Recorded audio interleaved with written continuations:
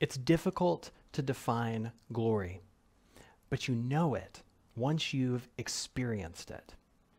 This time of year, I think that one of the primary ways that we get a tangible experience of glory is through the beauty of nature.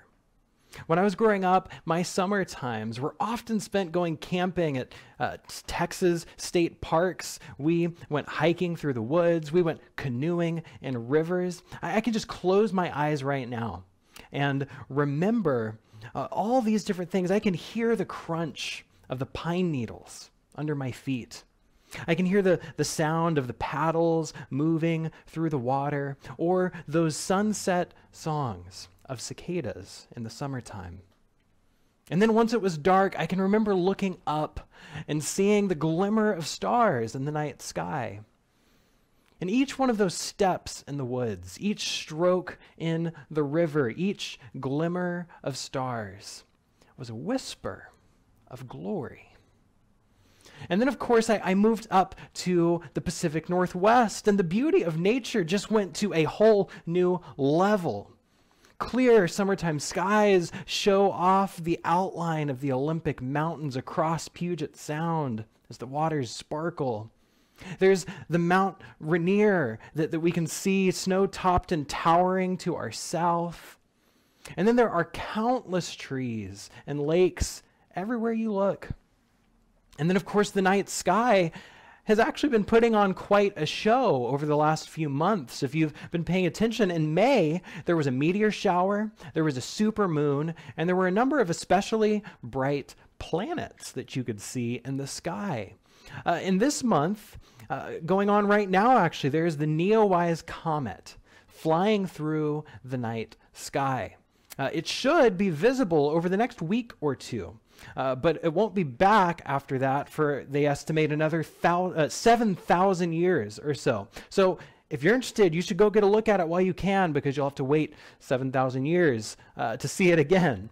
But again, whether it's your blooming gardens in your backyard, or towering mountains across the sound, or shooting stars in the sky, each one of these is a whisper of glory.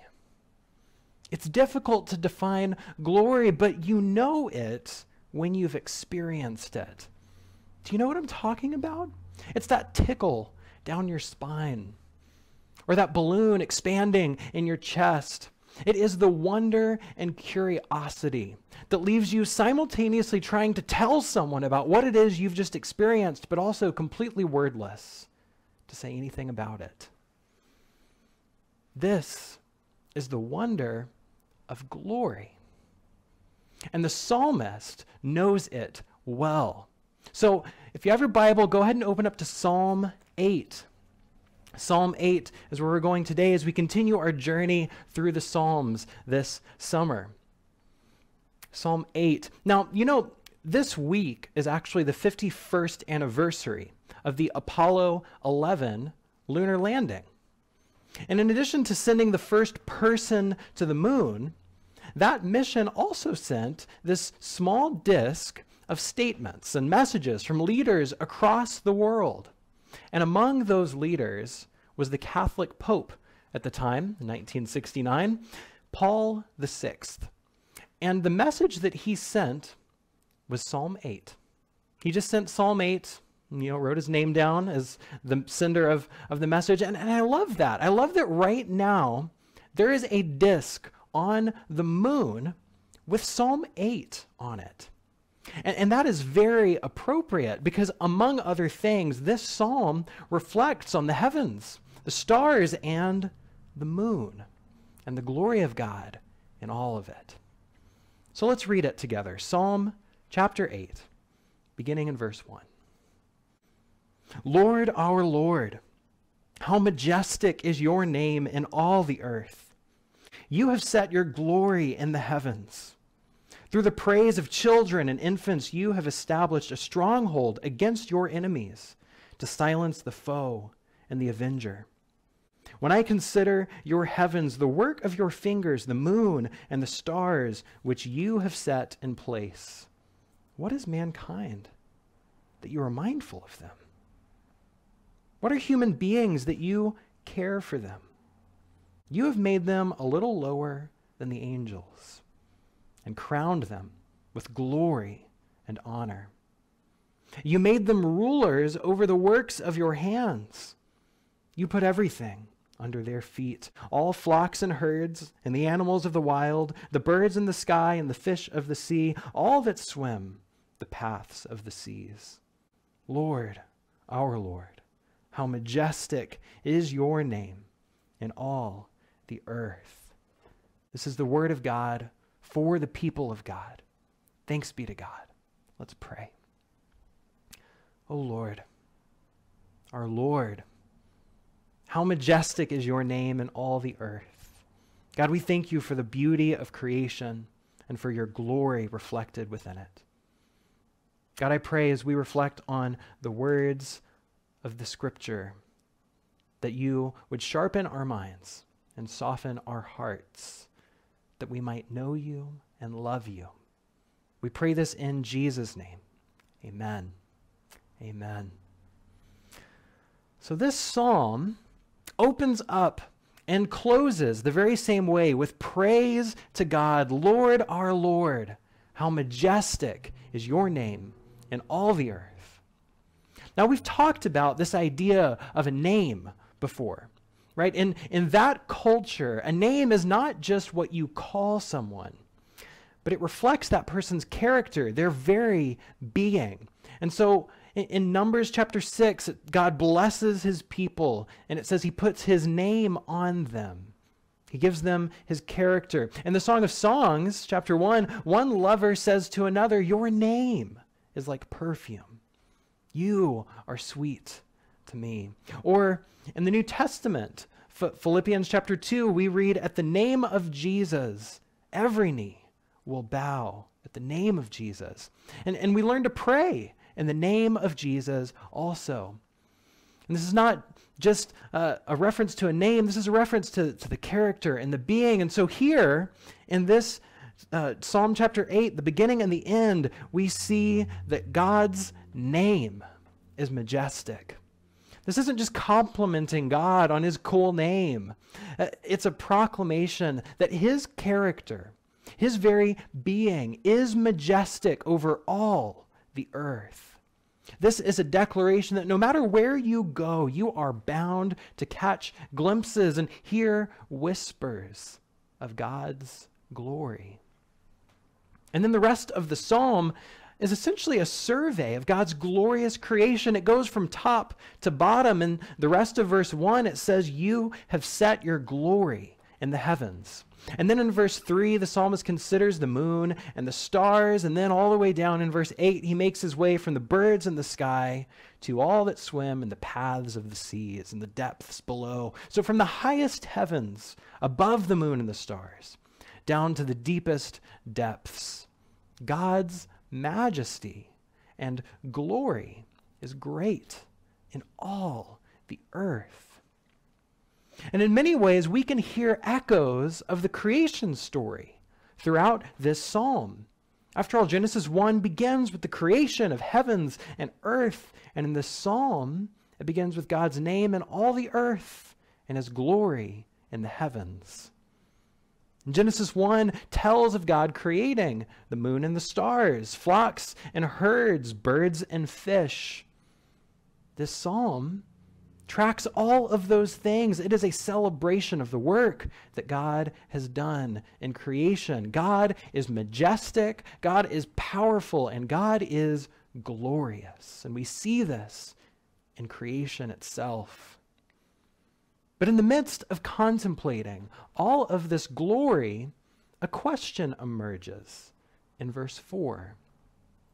The psalmist asks, what is mankind, that you are mindful of them? Human beings, that you care for them.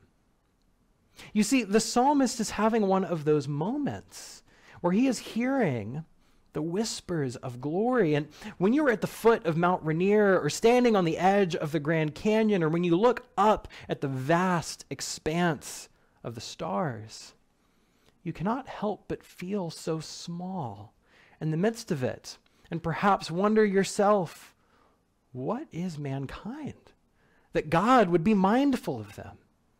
What are human beings that God would care for them? And yet, we really only have to finish reading the creation story to know the answer to that question. Because after God fills the heavens with the sun and moon and stars, after he fills the earth with plants and animals, after he fills the sky with birds and the sea with fish, what does God do? What does he do after that? Well, he makes human beings. He creates humanity, but he does not just make humanity alongside the rest of creation. In Genesis 1:26, God says, "Let us make mankind in our image, in our likeness, so that they may rule over the fish and the sea and the birds and the sky, over the livestock and all the wild animals, over all the creatures that move along the ground."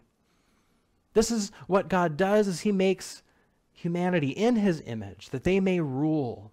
Now look at how our psalm says this. It says it in verses 5 and 6, a response to the question in verse 4. It says, "You have made them," humans, "a little lower than the angels, and you have crowned them with glory and honor. You made them rulers over the works of your hands, and you put everything under their feet." So get this. Lord, our Lord, how majestic is your name in all the earth. You have set your glory in the heavens, right? God is majestic. God is glorious. And what does he do with this glory? He gives it away. He creates humanity, and then what does it say? He crowns them with glory. So this is who God is.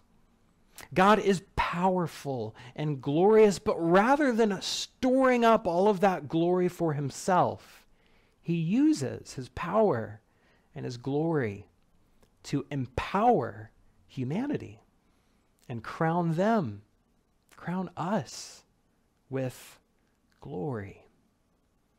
And so this leads us back to the question, who are we? As humans, what is mankind that you are mindful of them? Who are we? Well, we are carriers of God's glory. We are carriers of God's glory. We are crowned with glory and honor. Now, here's something that I want you to sit with for a little while. Okay? We often look around at nature and we marvel at the glory of God. We sense God's glory in sunsets and mountains. We sense God's glory in the forests and the fresh air. But how often do we sense God's glory in one another? How often do we sense God's glory in ourselves? Now, every now and then, we might feel inspired by some great historical figure, or maybe we'll be in awe of someone that we look up to. But a lot of the time, rather than awe for one another, we feel annoyed with one another, right? Or when you think of your own self, if you were to try to come up with a few words about how you feel about yourself, you're much more likely to come up with the word guilty than the word glory. And yet, what is the first thing that Scripture says about us? In this psalm, God has crowned us with glory and honor.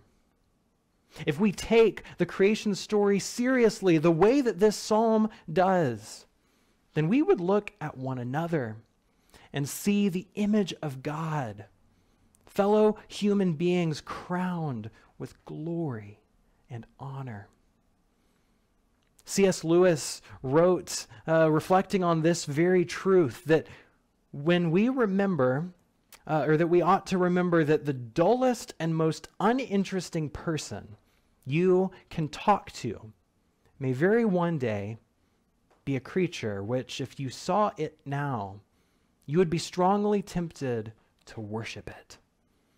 The dullest and most uninteresting person you can talk to may one day become a creature, which if you saw it now, you would be strongly tempted to worship it, right? If you could truly see the beloved and glorious identity of your fellow humans, you would be strongly tempted to worship them. This is who we are. Glory-crowned image bearers of God. This is who you are. This is who your neighbor is.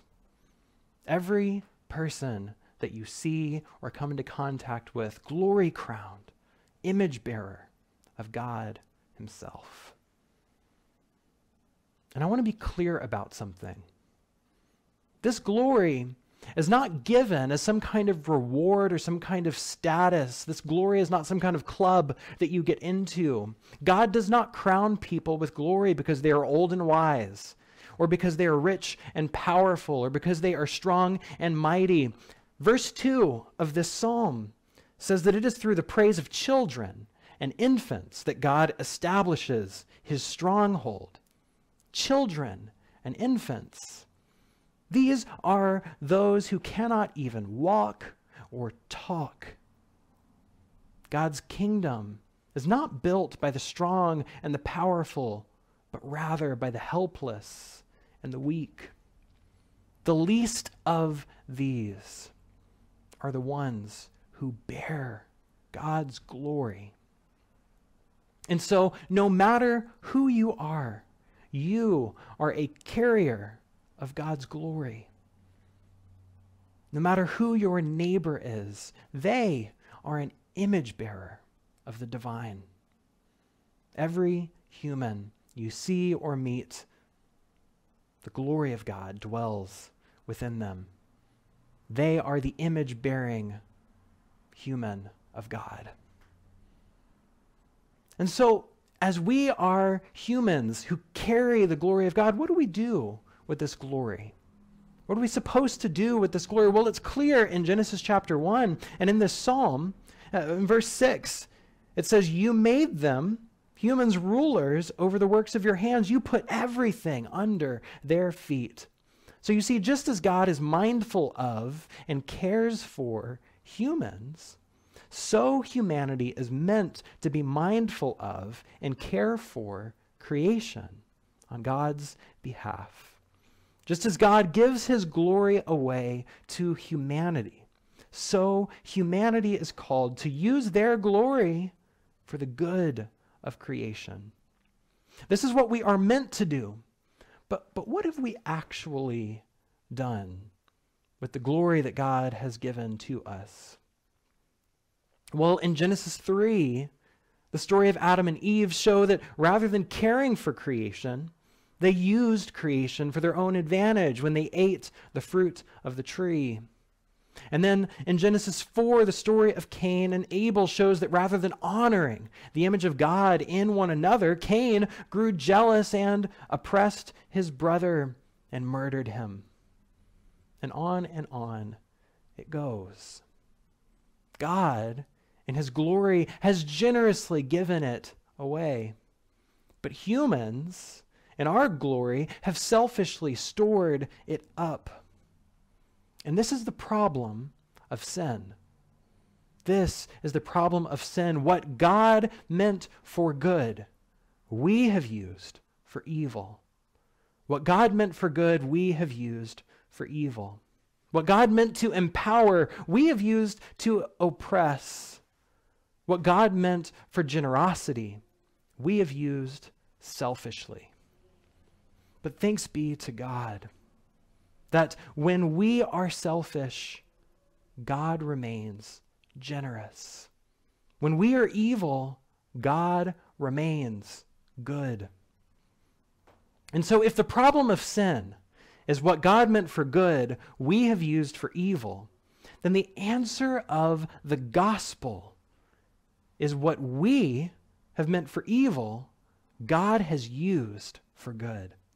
What we have meant for evil, God has used for good. This is the answer of the gospel. This is what God has done.